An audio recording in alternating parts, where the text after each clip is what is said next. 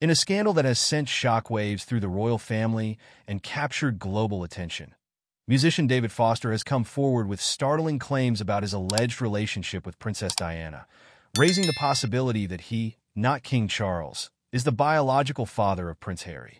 Foster, known for his Grammy-winning career, asserts that he had a romantic affair with Princess Diana in the mid-1980s, at a time when her marriage to Charles was already under strain.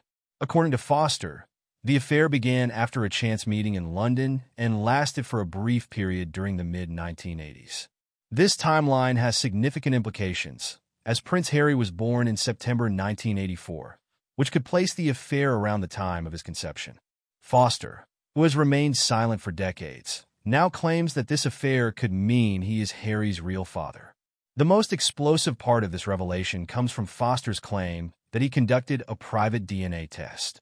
Foster allegedly obtained a discarded water bottle used by Prince Harry and had it tested in a private lab. According to Foster, the results showed a 99.9% probability that he is Harry's biological father.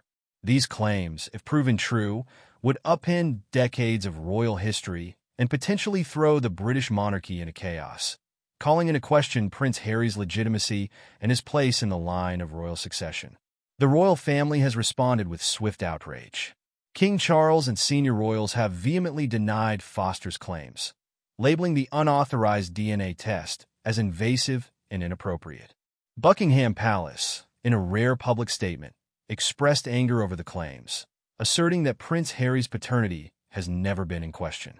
The palace emphasized that no credible evidence exists to support Foster's allegations and warned of potential legal action. This scandal threatens to destabilize the monarchy, which has already faced numerous challenges in recent years. For Prince Harry, who has distanced himself from royal duties and relocated to the United States, these allegations could have profound personal and public ramifications. While his relationship with the royal family has been strained since his departure alongside Meghan Markle, this paternity scandal could further isolate him from his family and deepen the public's fascination with his personal life. Critics and royal watchers are also raising questions about whether there has been a deliberate cover-up surrounding Prince Harry's paternity. Some speculate that, if true, the royal family may have long been aware of these rumors and taken steps to suppress them. Others wonder if the inconclusive DNA tests conducted in the past, as Foster claims, are part of a broader effort to shield the monarchy from scandal. In the public arena, reactions have been mixed. Some view Foster's claims as a cynical attempt to gain attention, questioning why he remained silent for so long if his story is true. Others are intrigued by the timing of these allegations, as the royal family has recently been embroiled in numerous controversies. There are also questions about the validity of the DNA test, with many demanding more transparency and further testing to either confirm or debunk Foster's claims. For now, the royal family remains in damage control mode, working to preserve the integrity of the institution amidst what could be one of the most damaging scandals in modern royal history.